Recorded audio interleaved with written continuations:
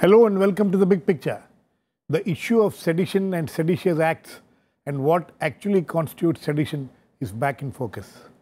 Last time we were discussing this issue was when JNU students Kanaya Kumar and others were charged with sedition. The latest instance happened in Bangalore last weekend, where Amnesty International India had organized an event on the violation of human rights experienced by families from Jammu and Kashmir. The event apparently saw some heated exchanges on the issue of role of army in human rights violations, and slogans for pro-Kashmir independence were apparently raised. Like in the JNU case, the ABVP complained to the police claiming that anti-India slogans were raised. The Bangalore police have filed a FIR against the Amnesty International India, charging it under Section 124A of the Indian Penal Code, which defines sedition, among other violations. Many questions have been raised again about the use or misuse of Section 124A of the IPC. Also, what constitutes an act of sedition, and whether in the last several years successive governments have been using this law for the right purposes. And also whether what happened in Bangalore constitutes an act of sedition, and also whether any safeguards need to be built in to ensure it's not misused or abused. We will discuss all this today with Marwah, former governor as well as former commissioner of police Delhi, Justice B.A. Khan, former Chief Justice of Jammu and Kashmir High Court, Sanjay Hegde, senior advocate Supreme Court, Ashok Tandon, senior journalist, and on the phone line from Bangalore is Shailesh Rai, Director Law and Policy at the Amnesty International India. Welcome to all of you. Mr. Shailesh Rai, coming to you first, you know how the charges against your, against Amnesty is that it is indulged in an act of sedition. How do you defend yourself? Well, I think there are two elements to this question. One is the basis of the allegations that are actually mentioned in the complaint, which we believe are completely unsubstantiated. The complaint by the BVP says that Amnesty International India staff actually raised national slogans, sang anti-national songs, were speeches against the army, and all of this is basically untrue and borne out by the footage of the event. One second, Mr. Rai, sorry, there seems to be a problem with the audio there. Are you saying that the allegations made are all untrue? Yes, indeed they are. I think because especially the allegations which are made against Amnesty International India, because that is the first party mentioned in the complaint, are untrue because none of our employees actually sang any anti-national songs or sang any songs for that matter, or delivered any speeches against the nation or shouted any slogans.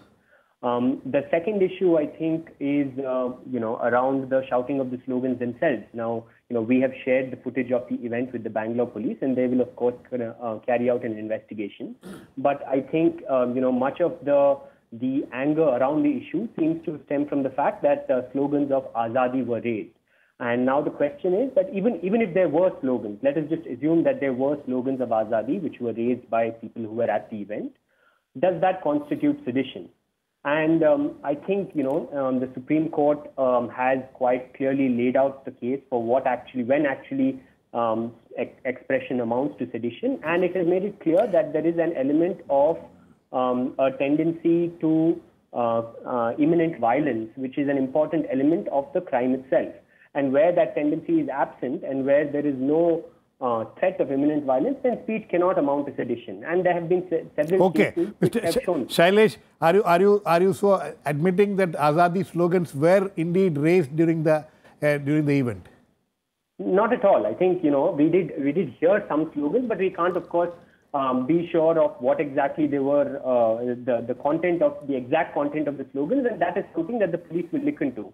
But I'm saying that even a lot of the what I'm saying is that Amnesty International India staff did not definitely raise those slogans. So the FIR itself is against Amnesty is unsubstantiated. The FIR is only against the Amnesty International? Yes, the FIR is against Amnesty India and against unknown persons, but Amnesty India as an organization is listed as the first. Okay. Okay, please stay on. I'll come back to you. Justice Khan? How do you look at this? We'll come to the larger issue of what sedition. We have discussed this in the past and we need to discuss it again. But as far as what has happened in Bangalore, how do you look at that? Well, Girish, I don't know. This might be one more instance of this provision of law which is otherwise being misused a lot. This may be one more misuse, but for the present, since after the case has been registered, it's a matter of investigation. Registered against an organization. And is it usual to register cases against an organization in such matters? That takes us to a very important issue. See, there's a very gray area between the letter of the law and the implementation. And whether an organization should be booked or should not be booked is for whom to decide, is for the investigating agency to decide. And unfortunately, in such cases, for example, in a case of 124A, this is a provision of law which is not very well understood either by the investigating agency or even by our subordinate judiciary. So there is a huge gap in this.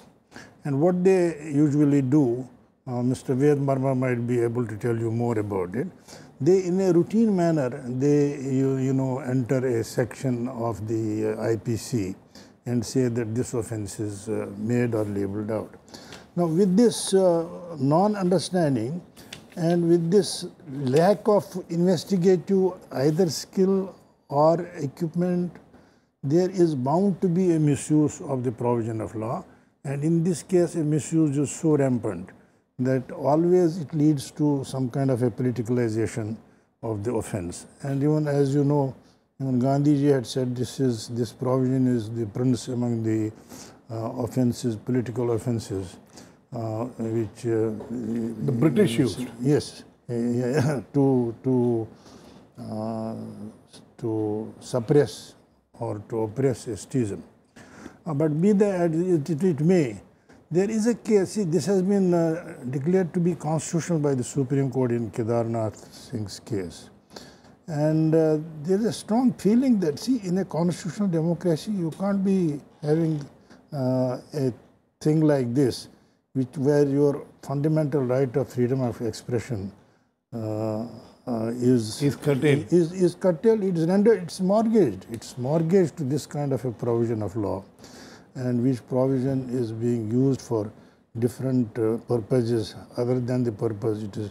See, in our democracy today, I don't think there is a requirement of this law can ever be satisfied. For example, there can't be an overthrow of a government established by the government by law. There can't be an incitement or incitement to violence. You don't see, you raise speeches, you make speeches, you raise slogans. But does that amount to actual incitement to violence? That is the Kedarnath. That was the Kedarnath That's judgment. The Kedarnath. But that's a restrictive, very restrictive interpretation. The issue which must be discussed is whether this restrictive interpretation given by the Supreme Court of this provision still results in some kind of a safeguard in exercise of a fundamental Exactly. Safeguards, we'll come to the safeguard aspect. Mr. Marwah, why do police act in the manner in which they act? When it comes to this kind of case, we have seen in the past also, the past several years we have seen a private complainant goes to the police station and says that in this case also it's a private complainant. It is not the police which, the ABVP, an organization, goes to the police station and says that some slogans have been raised. Are the police duty bound to file an FIR using section 124A? There are two sides. One is the the legal side, and the other is the practical side. From the legal side, there is no violation of the law if the police registers a case, because it's only an FIR. It's only during investigation it will be established whether a particular offence is made out or not made out. But I think there is another issue of the practice followed by the investigating agencies. As a routine, and this is not only in case of sedition, as a routine, even if there is a writing case, for example, if you look at the FIR, they'll put every section on the IPC on that. In this case, let me tell you, section apart from 124A, section 142, 143, 147, 149, all related to unlawful assembly and rioting, and section 153A, promoting enmity between groups. Routinely, they are just. This is the practice. This is a long-standing practice from the British days. From the British days, and even otherwise, they play safe. You see, police is always on the defensive, and this. They don't apply their mind and register a case, and then hope for the best during investigation officer. And when the charge sheet comes, you will see there are very few provisions are left. Now, there is a case for the supervisory officers to ensure that this practice is stopped forthwith. No, but my question is the police duty bound to file a case when a private complaint is filed? Tomorrow I go and file a complaint that I heard Mr. Marwah shouting anti-India slogans or whatever. Is this police bound to file a case? Not at all. The police, if a report from a private citizen, and they're all private citizens who come to the police for a report. They can unless police themselves were there and they witnessed the event. Most of these complaints they can record it in the daily diary. There are two type of offences. One is a cognizable and one is a non-cognizable. Only in the case of cognizable, the FIR is registered. These are cognizable Otherwise, offences. it's just a daily diary entry, and that's what the police needs to do. Sanjay? No, you see that discretion has gone after the Supreme Court judgment in Lalita Kumari's case. This is what was being discussed. Why did that discretion go away? The Supreme Court said that... So does it mean that the police have no discretion if a private complainant comes and says that, so I heard so-and-so saying, raising these slogans, section 124A needs to be used and a FIR filed? The police have no discretion in recording the facts of the case. In recording facts of the case? In recording, as far as whenever there is a complaint before them, they have to now register an FIR in the case of any cognizable offence being made out. The question, as Mr. Marwah said, was what sections to invoke. Right. Maybe, you see, previously the police had a certain discretion, therefore, to avoid all charges of favoritism, they used to write all those sections down. Maybe it is now time to simply write down the bare bones of the complaint and say that the police is investigating. Thereafter, what sections to be invoked should probably come at a later stage of finally filing the charge sheet. Here what has happened is that the ABVP came in, the policeman had no discretion, he's registered a case. No, he will investigate. Just 1 minute. Did he not have the discretion which sections he has to invoke? Yeah, he certainly has a discretion there. He need not have recorded any section. All that he needed to do was to record the complaint. No, problem is of understanding, Girish. Question is, at that stage, who is dealing with this complaint? It's an ordinary police wala, maybe up to a Hawaldar or a Munshi. He doesn't have the understanding of the provision of law. How does he distinguish between, for example, advocacy and incitement? How does he distinguish whether it's an actual incitement or whether it's a mere slogan? And how does he say that a mere slogan doesn't constitute sedition and so on? So, what I am saying is that there is a lack of understanding of the provision of law with our investigating agency, which is a ailment otherwise afflicting our investigating agency. It's a serious problem, it leads to serious problems. Ashok Tandon, so, do you see a pattern in these kind of things? That, the way these kind of issues are handled, or have we become oversensitive to issues which requires this, where the government or the police have to act in a more restrictive manner? See, before I come to your point, I would like to mention... What happened in Bangalore also you can mention. When the incident took place in JNU, this issue was raised again, as you have also rightly said. And when the debate took place in the Rajya Sabha, the Home Minister very clearly said that, and the consensus in the House was, it's a relic, it must be at least given a relook. And then it's not a burial. The Home Minister promised the House that this matter has been referred to the Law Commission, and as soon as the Law Commission report comes to the government, we will convene an all-party meeting and then we will certainly discuss it. Now, even the new Law Commission chairman has also wondered why this act has not been given a relook in the last so many years since independence. And in fact, this was the terms of reference of the 20th Law Commission also, and which has not given any report. So therefore, the matter is now before the Law Commission, and I think the consensus in the country is that this law needs to be given a relook. Now, coming back to your point on the Bangalore, I think there is something more than what my other colleagues have said about registering the case. See, there is some politics in Karnataka taking place.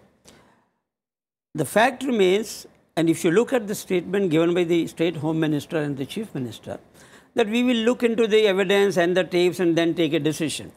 But I don't agree with my colleagues that the police officer on the spot can register a case of 124A unless he or she has the backing of the political establishment.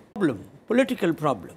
And if I believe the report which was circulated in the media was that at one of the meetings recently at the Congress High Command, there was a move to remove him. And he threatened that don't forget that I have doors open for the BJP as well.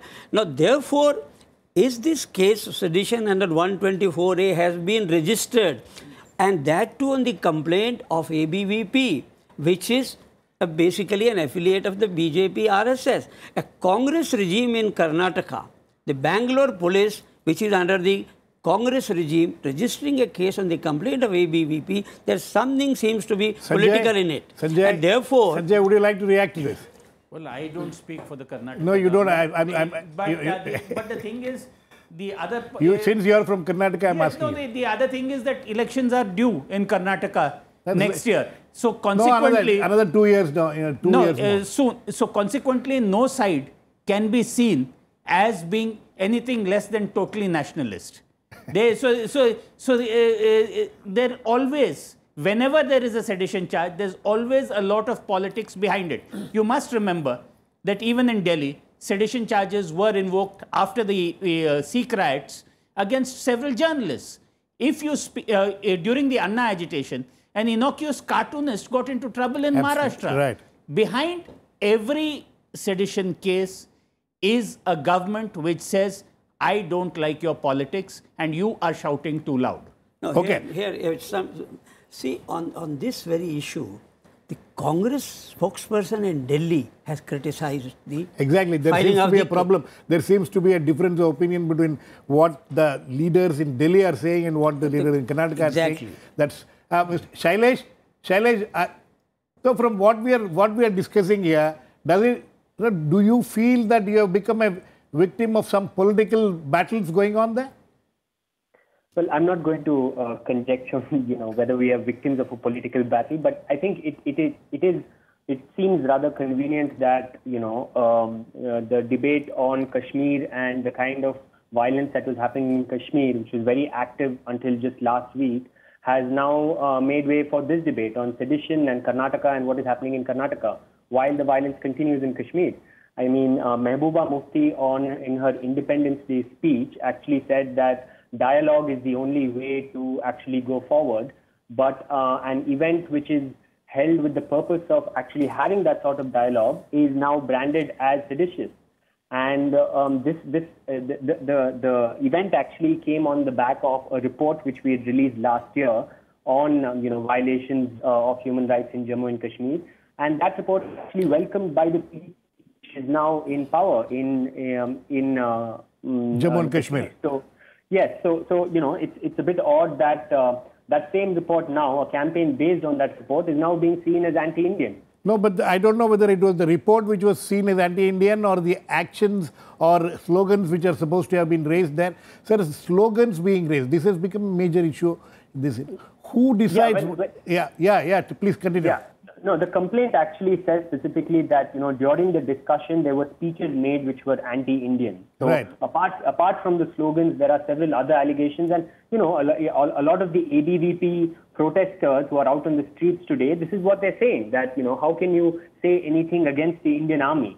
So we've come to a point where even raising questions which are even slightly critical are now being seen as seditious and anti-national. Okay, the report itself has made charges about the Indian Army's role in violations of human rights. Sir, you think Yes, that can? yes. Okay, I'm getting with Justice Khan in on this. Justice Khan, you think that that can be seen as sedition? Girish, what is sedition, what is not sedition is a matter of investigation and trial. I mean, that we don't give a judgment on. Criticizing Indian Army, is it sedition? Criticizing Indian Army, if it leads to what? There are certain tests which must be satisfied. It must lead to that. It must lead to an actual incitement. It must lead to an actual dissatisfaction, imminent dissatisfaction being created. And it must lead, for example, in Pakistan, they have a provision. If somebody criticizes the army there, that becomes sedition straight away. There is a law for that. But in our case, we don't have that. We don't have a law like that. We are dependent on the interpretation of the and the law, consequences of that action. Law by the Supreme Court. Yes. No, for that we have other laws. See, for example, we have so many laws which we can rely upon. We have Unlawful Activities Act. We have National Security Act. We have in that prevention, what is that, Public Safety Act. We have so many acts. We have, even in the Armed Forces Act, we have provisions where a thing like this can be dealt with, and those are very, very serious provisions of law which can be relied on. Now, this provision is from nowhere. You see why this is being misused? Because this is the most ambiguous provision of law, and this is being misused. There has been no effort to end this ambiguity at all these years. And that is why there is a serious case for its review by the Supreme Court itself, because you can't combine in a constitutional democracy. This is the Kedarnath case, goes back about 50 years. And 62, that's in 62. And after that, we have been having so many cases, by and large, sticking to that position. But, the academic interpretations do not work out on the ground. And how does a policeman know that raising a slogan is not sedition? Mr. Marwah, you think that, there is a oversensitivity to this kind of issues. Is it a recent development, or you think the police have always been overcautious and oversensitive to these kind of complaints or allegations? No, this is not a new issue. We've got so many holy cows in our country that it is not just shouting slogan of Azadi, so many other things where the public opinion thinks that it's a terrible thing to happen. In that case, the police plays safe and registers the case, FIR.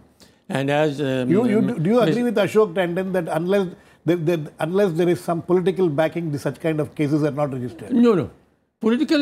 I don't say that political interference is not there, but to say that every case is under political approval is also not correct. And most of the time, the sedition charge police playing safe. Play safe. That is why we need to revisit this section itself. If we have to have this section, as I believe we should have, because after all, sedition, it can be a serious matter, a serious issue. But at the same time, it's misused. And in these cases, whether it's Kanhaiya Kumar or whether it's Hardik Patel in Ahmedabad or this one, I think this is a case or even that cartoonist, who was Asim Trivedi. This is a case of overkill. That's why we need to provide safeguards. Okay, Sanjay, safeguards. Today, apparently, one of the organizations has gone to the Supreme Court, actually talking about the safeguards for this kind of situation. You think that what kind of safeguards do you think can be built in? See, there's already a safeguard. What is the safeguard? No case can be brought before a court without the state government granting sanction. But you see, the sanction stage comes in much later. Right. There is always the investigation, and then the process itself becomes the punishment. Exactly. And most importantly, what happens is the presence of this section provides teeth to what is otherwise a heckler's veto. A heckler's veto is that in a public meeting, if somebody says something, a heckler can stand up and say, no, this is wrong. That would be confined to that meeting.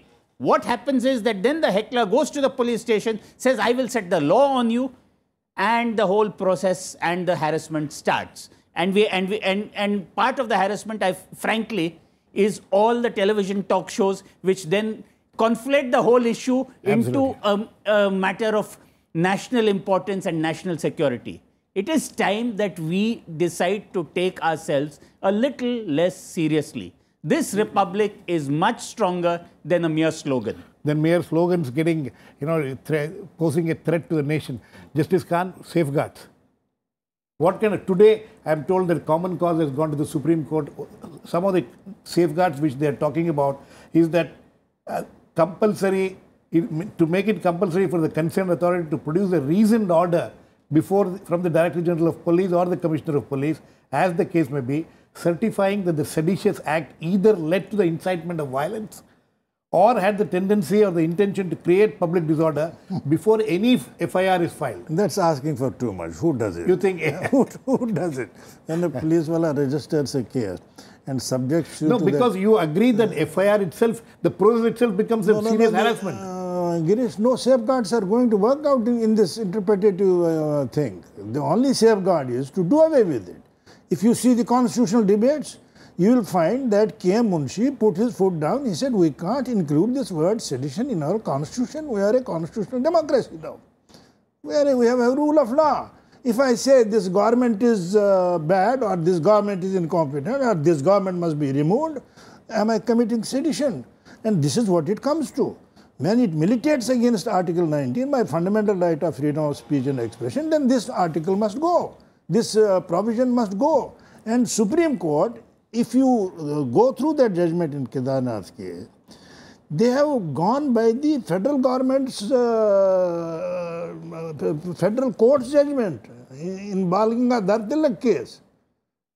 I mean, without... So we need we agree that, Justice, Mr. Marwah, any safeguards you can think of, which will not allow the police to play safe like this and just, invoke all kinds of sections on the people?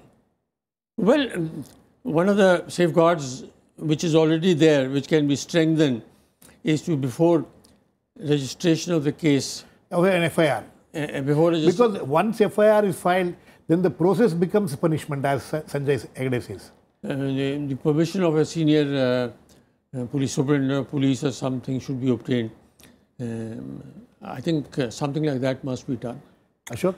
I agree with Ms. Marwah. See, we have been talking is that the average policeman, he registers an FIR and puts all the sections in it.